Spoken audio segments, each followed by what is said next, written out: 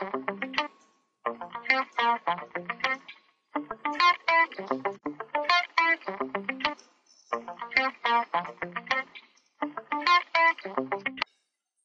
and welcome to Finance Walk.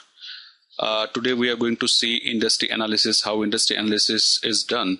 As an equity research analyst, it's important to study industries. Okay.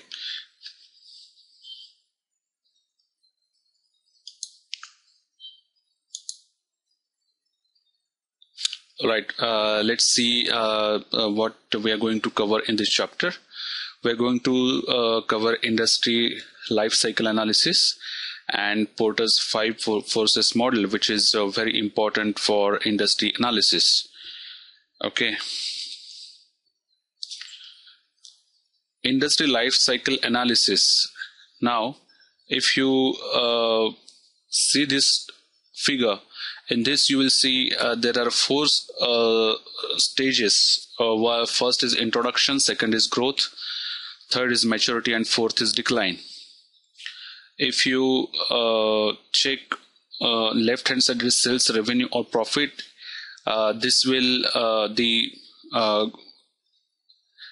pink line is of total industry sales revenue, and blue line is of total industry profit. On these 2 variables, sales revenue and profit, we are going to check different stages of industry life cycle. And apart from these 2 variables, that is sales and profit, we are also going to check other variables from which we can understand the stage the particular industry is in. So we'll start with first stage, that is startup or introduction stage. In this figure, you can see this particular area is highlighted by green square. Okay, so this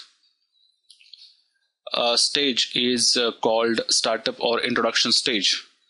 We'll check how the particular variables play in this particular stage. Sales are low. You can see from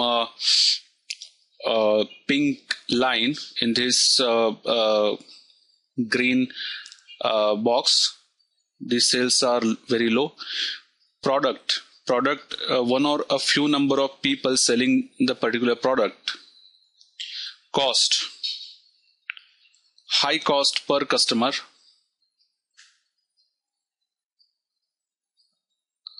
Profit would be negative. Customers are essentially innovators, and competitors would be very few. Monopoly or monopolistic competition you can see. So your company has no competition because you originated the product first and are the first to get customers. So if you can see some startup firms or online ventures, in that you can see there is no competition and you started the product first, and there are very few competitors who are following you right now. Examples would be electric car or a digital camera or mini disc. So these are some of the innovations where you can see at early stage there is no competitor, and these are the features. Next is growth stage. So from green box in right hand side figure, you can check the sales are rapidly growing. Then product, there are several companies selling, so there is competition to make the best product. Many companies at this stage will add variations, color changes, and new values to the product to make it more competitive. Companies in the lead will also work to develop brand familiarity. Cost, average cost per customer. Profits are basically rising. Profits are rising. Customers are essentially early adopters. Competitors growing number, monopolistic competition or oligopoly. Once the market grows, other vendors will want to get involved, so the particular company will lose its monopoly position. Examples would be CD player or personal computer. So this is about growth stage. Third is maturity and stabilization stage, where sales are at its peak. From this figure, green box, it is pointing that sales are definitely high, peak sales, and low cost per customer. Profits are high. Customers, large number of customers in this stage. Competitors, stable number beginning to decline. Monopolistic competition or oligopoly or pure competition. Because more and more vendors get involved as more companies learn to make the product and people try to cash in on the original idea. So there is a lot of competition at this stage. Examples would be refrigerator and pocket calculator. So with this, let's move to last stage, that is decline stage. So check in the figure, green box, it's showing decline stage.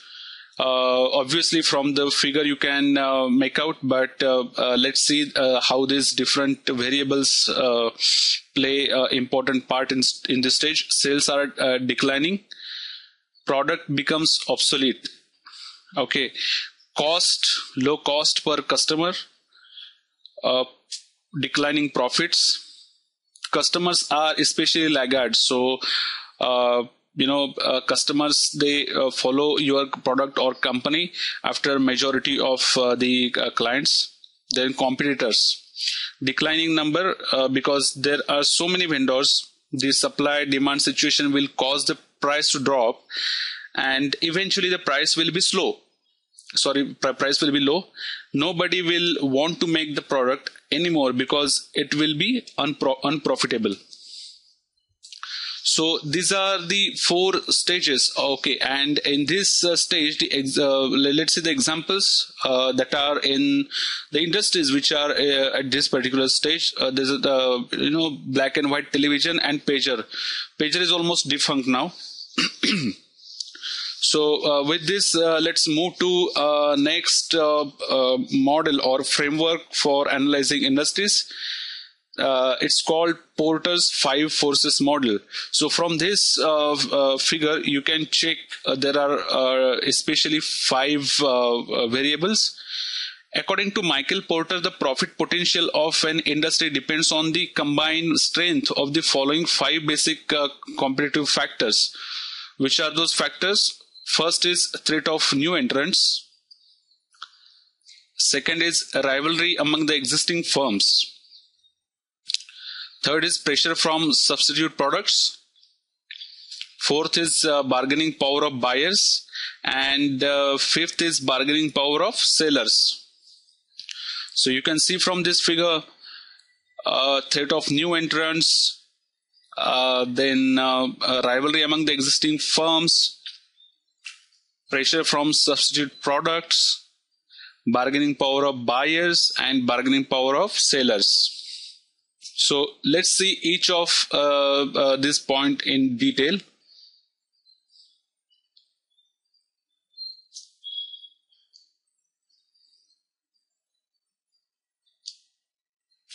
Okay, industry analysis using Porter's 5 forces model.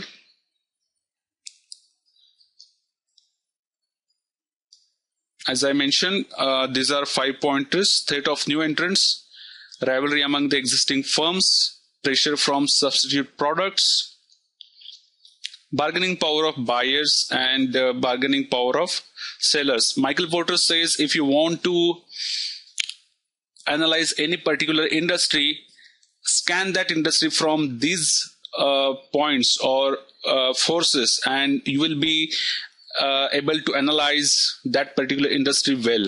Okay, now let's see these pointers one by one. Okay, so we'll start with first threat of new entrants. New entrants add capacity inflate cost, push prices down, and reduce profitability. So, if an industry faces the threat of new entrants, its profit potential would be limited, right?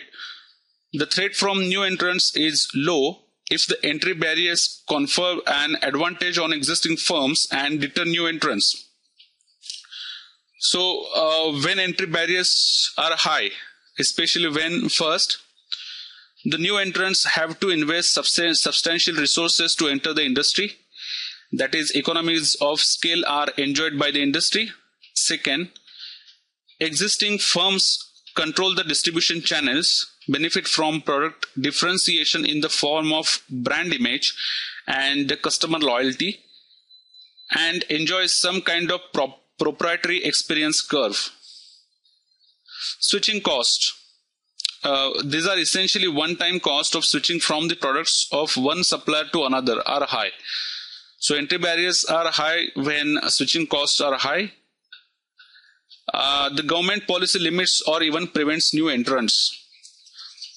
Okay, so threat of new entrants. So if you look at any particular industry, if you see threat of new entrants, check whether threat of new entrants is there, or I would say whether entry barriers are high. Entry barriers are high can be in many things. Maybe in case of airline industry, where huge investments prohibit or let's say discourage new players in this particular industry. Okay, so in this case, entry barriers are high.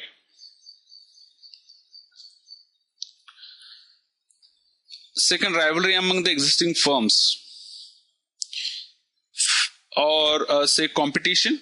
Okay, firms in an industry compete on the basis of price, quality, promotion, service, warranties, and so on. Generally, firms attempt to improve its competitive position, provoke retaliatory actions from others. If the rivalry between the firms of an industry is strong, competitive moves and counter moves dampen the average profitability of the industry. So if there is high competition, there is less profitability. So the intensity of rivalry in an industry tends to be strong when first the number of competition or competitors in the industry is high, and second, at least a few firms are relatively balanced and capable of engaging in a sustained competitive battle.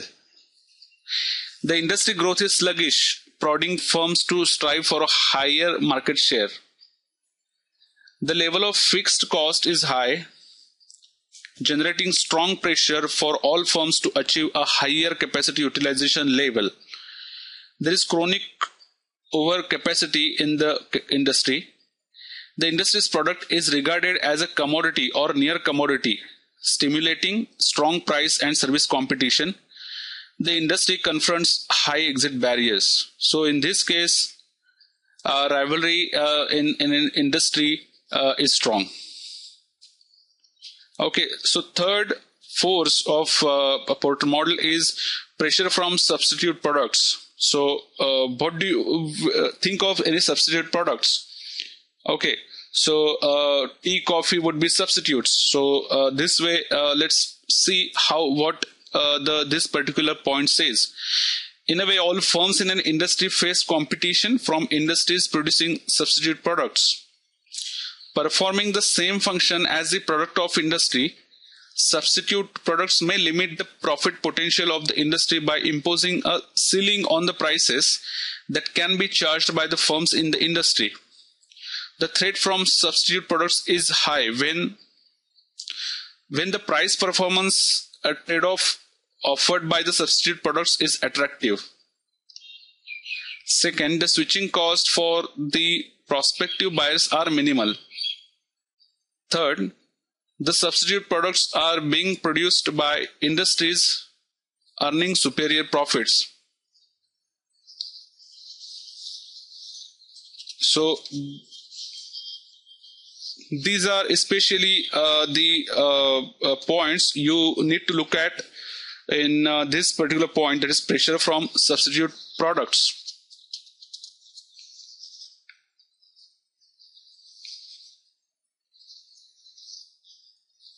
Okay, now with this, let's move to fourth point, that is bargaining power of buyers. What are buyers? Buyers are a competitive force. They can bargain for price cut, ask for superior quality and better service, and induce rivalry among competitors. If they are powerful, they can depress the profitability of the supplier industry.